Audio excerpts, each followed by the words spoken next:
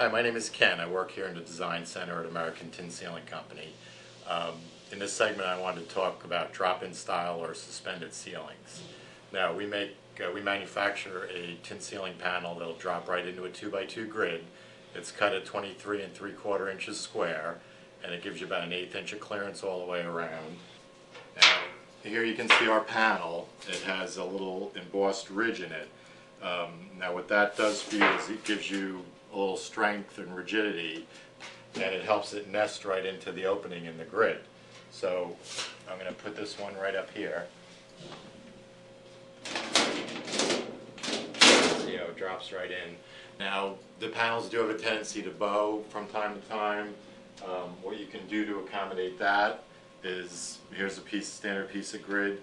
We make these hold down clips, and all they do is they're going to just ratchet right over the T-bar, and they'll go ahead and put pressure on each side on the panel, and that'll force the panels down and really minimize any kind of inherent bowing in the panel. So here you can see there's a little bit of bowing in the panel.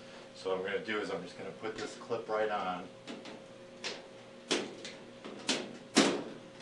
you can see how it closes up the gap. And on this particular ceiling, and most ceilings, you're going to have some areas around the perimeter where it isn't a full 24 by 24 grid area. Now in this example it's 24 by 18.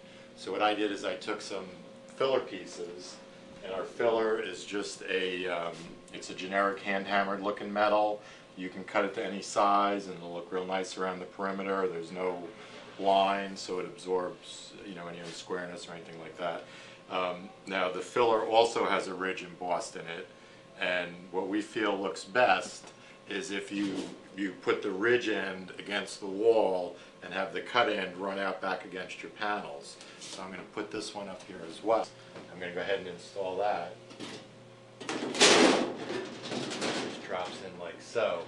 So now you have the nice embossed edge running against your wall, and your cut piece will be here. Now you're going to have a little more spacing here, and it's not going to nest as nicely, but you'd really have to be standing against the wall looking back to really see that. And you can always, then you're going to use your hold down clips there as well. And the other thing we generally recommend is on the drop ceiling, you want to start on one end. So start with your filler, get that all clipped in, and then so you have access to all the T-bars, and then work your way back. So that's our basic instruction today, and as always, if you have any questions, feel free to call our designers for any questions or help you with any design projects you need. Thank you.